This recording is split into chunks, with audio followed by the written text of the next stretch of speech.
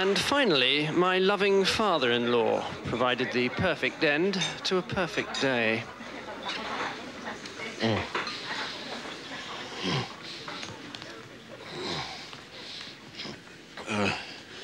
Ladies and gentlemen, and friends of my daughter.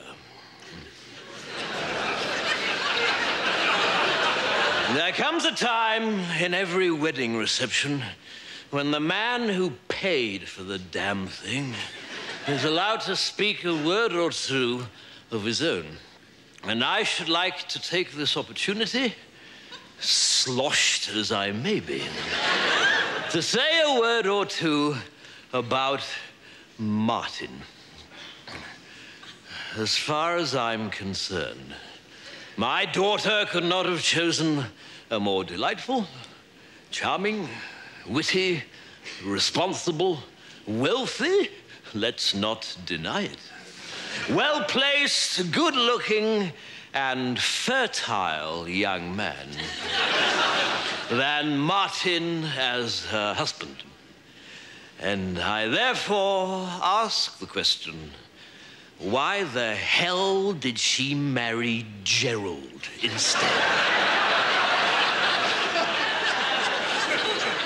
Because Gerald is the sort of man we used to describe at school as a complete prick.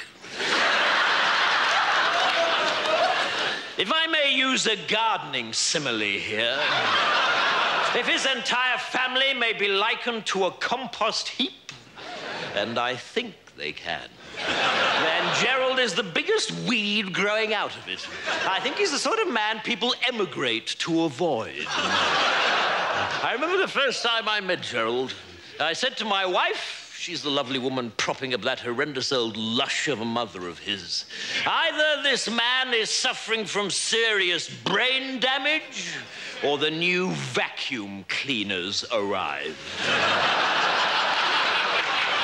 As for his family, they are quite simply the most intolerable herd of steaming social animals I've ever had the misfortune of turning my nose up to. I spurn you as I would spurn a rabid dog. I would like to propose a toast to the caterers.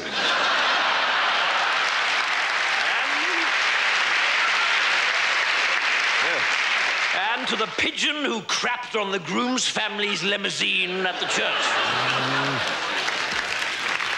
As for the rest of you around this table, not directly related to me, you can sod off. I wouldn't trust any of you to sit the right way on a toilet seat.